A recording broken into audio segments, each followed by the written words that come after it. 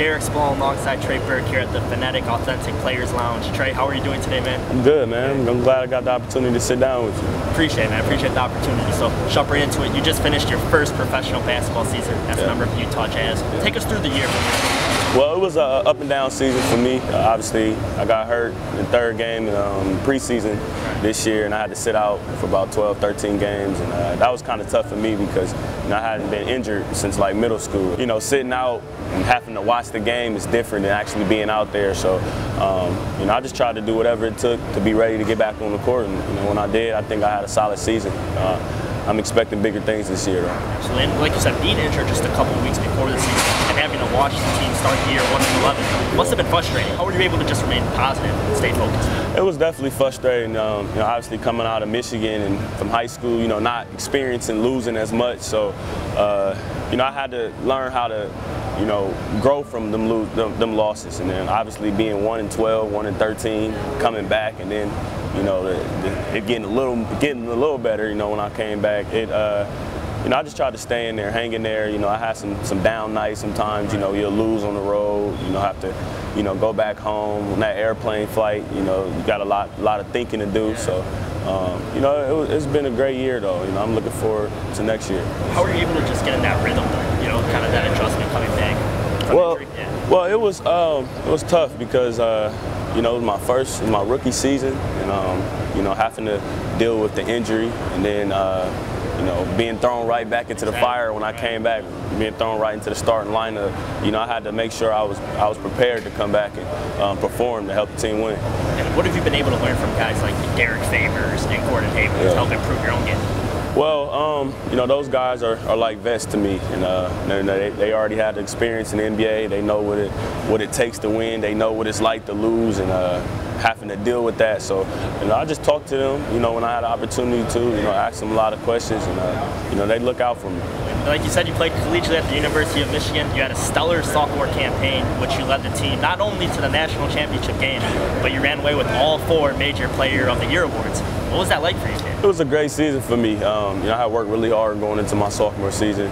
After thinking about going to the NBA after my freshman season, and I think I made the right choice, to come back. My coach's staff, Coach Beeline and those guys, my family, they felt like, it would be better for me to go back to school, get another year education, mature, on and off the court, and I think it definitely paid off. And how did playing at the University of Michigan prepare you for the next level?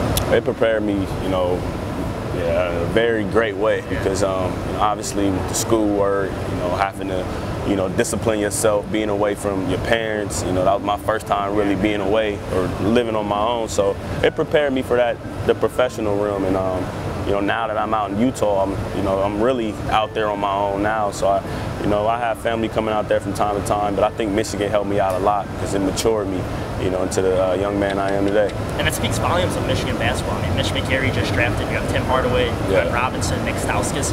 It's just a great legacy of continuation. Absolutely, man.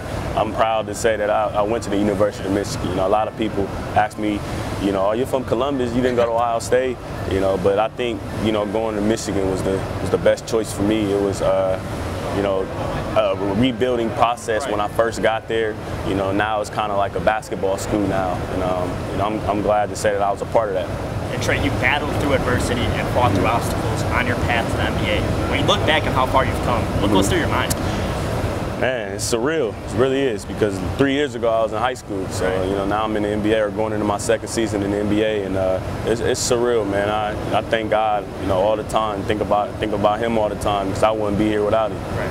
Yeah. Absolutely. Just a couple questions about yourself, Trey. What are you listening to before a game, man, to get you pumped up? I kind of got a mixed playlist, man. I listen to some Tupac. Okay. He motivates me. I listen to J. Cole. Meek Mill, a lot of guys that motivate you. I think that's what is really important for me.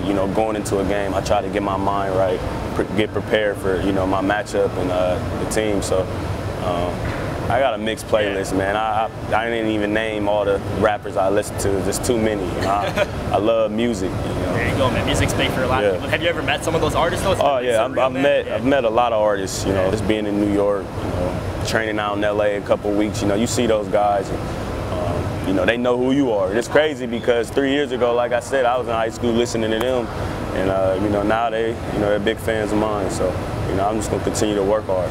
Pretty surreal, man. My final question for you: what's one thing about Trey Burke not many people know that you could share with us? I would say probably my real name is Alfonso. Okay. And they call me Trey because I'm the third, so that's what I go by. My mom been calling me that since I was knee high, so that's one thing. You're leaving out, man. You're ambidextrous, aren't you? The left and the right hand, man. Yeah, well, not really. I can't write with my left, but I'm triple basketball. I can, obviously, yeah. And I used to do everything with my father used to have me do everything with my left hand when I was younger, so I think that helped me out a lot. There you go, man. Very versatile, Spallone, Trey Burke. I appreciate it, man. No problem. Thank you. Man. Thank you.